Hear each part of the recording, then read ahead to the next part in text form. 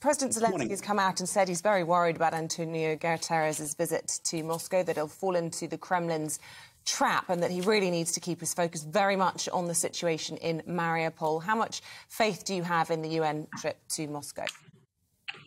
Well, look, I mean, I have some sympathy with the way that President Zelensky has spoken about this trip. I can see the logic in his argument. I think you have to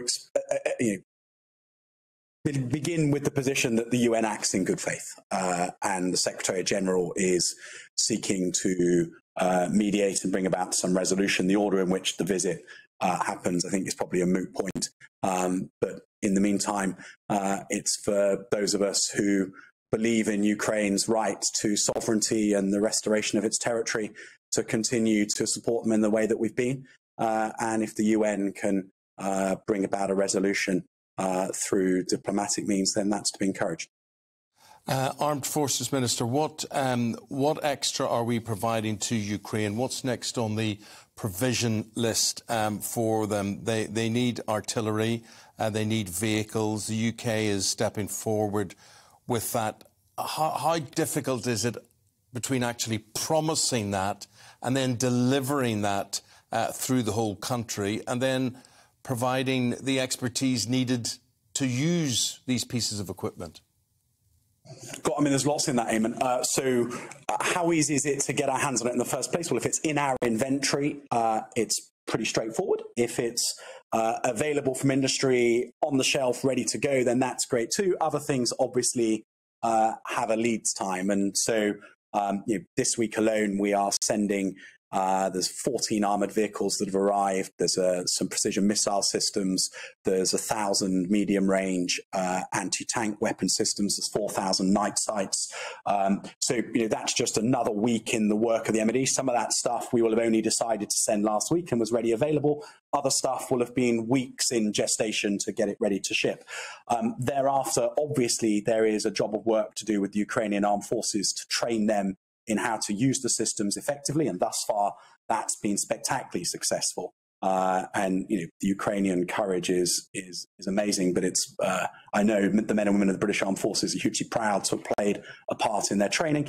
And then, of course, there are supply lines within Ukraine, which now that the conflict is in the far east of Ukraine, are very long supply lines indeed. And but that's the Ukrainian part of the puzzle. We're speaking to them, we're advising them, we're helping them as much as we can, but fundamentally it's for them to get the stuff from countries in Eastern Europe across to the Donbass. I mean, before war broke out, we supplied people to train the Ukrainian forces in how to use certain pieces of equipment that we were supplying. Do we still do that? Yeah, absolutely. I mean, almost everything that we are providing requires, but particularly if it's a weapon system, requires some degree of training. A lot of that is happening in Poland. Some of it is happening in the UK. There are people here training on how to operate the armoured vehicles that we are sending, and I think the next tranche of them will arrive soon. In the next few weeks, Navy to Navy training will start. So whether it's happening in the UK or in Poland, there's lots of training activity happening. And who knows, as the situation in Western Ukraine develops and becomes more stable, it may be possible to restart training in Western Ukraine as well. But that'll be a decision for the Prime Minister and the Defence Secretary once the conditions allow. Yeah, look, given that training, given the support that you've outlined that we are giving, that, most people, I would say, in Britain are very supportive of and indeed proud of. You can understand why President Putin has come out and said we are at war with NATO, given that all of the support is coming from NATO countries. Is it just semantics, or, are we treading a very difficult path? Because who's to say that some of the support or the weaponry or the training that we've supplied doesn't cross over into Russian territory? Just as I was finishing my question, we've lost him there, I'm afraid. We seem to have lost our link to the Armed Forces Minister there. Are we able to get him back? Is he there? He's not there. He's not there. Well, you know what? Well, the money ran out in the meter. Somebody's found extra coins. I don't know, Minister, if you heard all that Isabel said there. I can summarise very quickly. I'm hoping you can hear me, James Heapy. Just to say, could our ammunition, could our weapons be responsible for crossing a border into Russian territory, and how dangerous a moment is that? don't like me speaking so honestly to GB News, so there's been some sort of cyber attack on our interview, who knows? Don't say that. But, yeah, look, I think everything that we're doing in this building and within the Foreign Office and across government is around calibration. It's about calibrating what is the right thing to do for Ukraine, given how the conflict is developing. Some of the big gear changes in UK policy and indeed policy around the rest of the donor community correlate directly to outrages that the Russians have committed within Ukraine. So Bucha and Irpin was a moment when German policy noticeably changed, and Ben Wallace, my boss, made a decision to commit weapon systems that we hadn't previously thought that we would. I think, though, that you asked me, I think, just before we got cut off about whether it's just semantics. To a degree, but it matters. NATO is not the donor community. NATO is reinforcing the alliance's eastern flank as a defensive measure to reassure our Eastern European allies. NATO is not the donor community.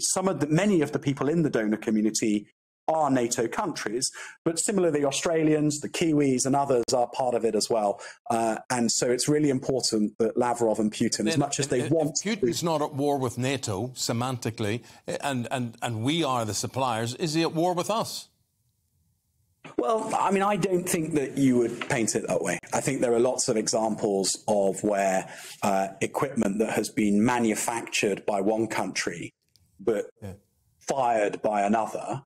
You don't count the manufacturer as the equipment as the villagers. Let me ask you this. Isabel was talking about the country, our country, being supportive of what you as a government are doing there generally. With one exception, I am just sensing, I don't know what you make of this, Isabel, a sort of change in tone. So far we have put about £500 million worth of equipment and whatever into Ukraine, and we're getting a growing number of emails and tweets and things saying, look, we've got a cost of living crisis here, we've got an energy crisis here, we've got a living wage crisis here. Why can't you spend that money back at home? It's just, it's creeping in, it's growing a bit more. What would you say to people who are saying, spend it on us, not on Ukraine? I would say that I understand their concerns, and I think that there is no doubt that the top priority right now of the British people is the cost of living and the way that their monthly bills are getting bigger and the challenges that creates. What I'd say, though, is that, what price freedom? And it is, the way that Putin's Russia over the last 20 years has become ever more belligerent within the Euro-Atlantic, has leveraged its energy supplies to achieve geopolitical effects within Europe, are things that at some point the West was going to need to draw a line and say, enough's enough. We need to reverse our energy dependency. That's not inexpensive. We need to stand up for a rules-based international system within the Euro-Atlantic. That's not inexpensive. But the consequence of doing that is that we can get to a place where I think we can live in a much safer, more stable and less dependent Europe. And I think that is a good thing. Now, and I hope that your viewers agree. And I appreciate that when you're looking at bills that you're struggling to afford, that's rather, your instinct is to say, well, yeah, but we just can't afford it. But I think we have to, because it is, what is at stake is, yes, the freedom of a sovereign country, but so too 20, 30 years of security threat within the Euro-Atlantic that is a direct challenge to our national security. Look, a final question from me, and this is, you asked the question, what price freedom? And I just want to bring in the whole debate about Angela Rayner and the Mail on Sunday article, the editor being hauled in by the Speaker of the House, Lindsay Hoyle. Just wonder what your own personal view is on that, because certainly us in the media industry, we're affronted by that. We see that as a threat to free press, and that is a worrying precedent that could be set. Do you think that it is right that the Speaker should be hauling in the editor of the Mail on Sunday over something, however abhorrent the views may be? Well, I mean, the Speaker is rightly independent of government, and so I don't think he would thank the government spokesman of the day to sort of speak for him. Though? Well, so my personal view is that if the threat was around removing the rights of that journalist to be in Parliament and report on Parliament, I would be similarly affronted.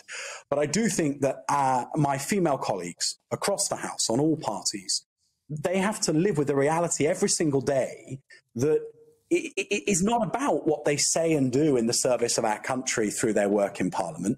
Too often it's about what they look like, what they wear and whatever else. And I think that the Speaker just reminding journalists that our public discourse, our democracy is better for having large numbers of women serving in Parliament. Hopefully we'll get to a point soon where Parliament is 50-50. And that is a good thing, and that women will be put off getting into roles in public life if again and again and again what they wear, what they look like, how they behave is judged in an entirely different way to the way that it is for men. And I think if that's the point that Lindsay is making, then it's a point that's very necessary and will be very well made. Welcome to the GB News YouTube channel. You can watch us live 24 hours a day, catch up on your favourite shows and join in the conversation in the comments below. Don't forget to subscribe and you'll never miss any of our exclusive content.